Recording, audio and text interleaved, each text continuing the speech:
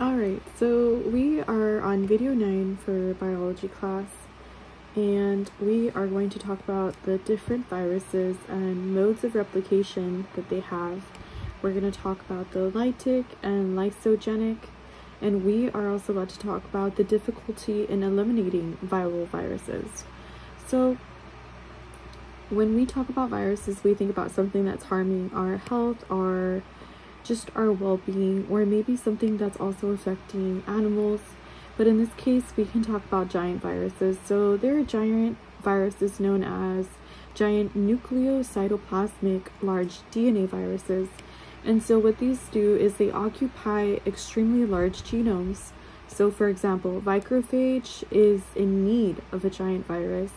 It is a small double-stranded DNA that requires the co-infection of giant viruses, and they really heavily rely on the viral replication factory of the co-infecting giant virus, and that is needed for their own proper replication.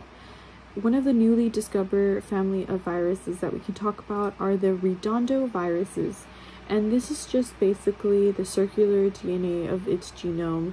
And when we think viruses, we can also say that there are no metabolic processes in the virus or no anabolic process. So as we were mentioned, lytic and lysonic, these are different modes of viral reproduction. So the lytic cycle, the first step is the virus attaches to the cell via the tail fiber. So we've talked about tail fibers before as well. The second step is they inject capsid content. As we were saying, in the second part, they inject the capsid content, which is in the DNA genome. The genome is then replicated and translated, and the autoassembly of the capsid proteins are then moved forward.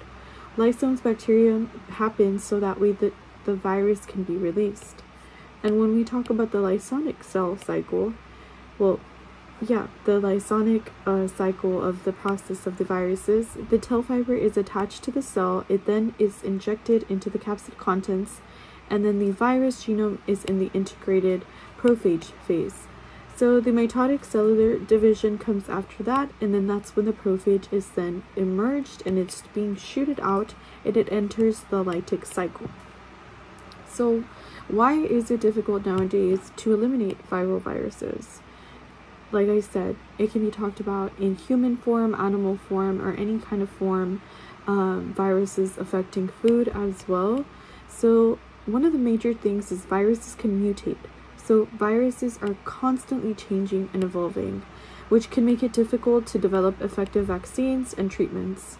As a result, some viral diseases become resistant to drugs and vaccines over time, which is why sometimes we need to get vaccines every 6 months, every 12 months, just so that way our bodies can keep up with taking these vaccines and preventing us from contracting the virus.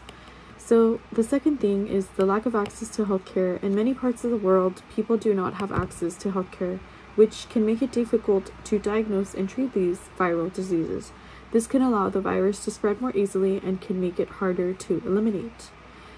Overall, eliminating viral viruses can be challenging due to the complex nature of viruses and the many factors that can influence their spread.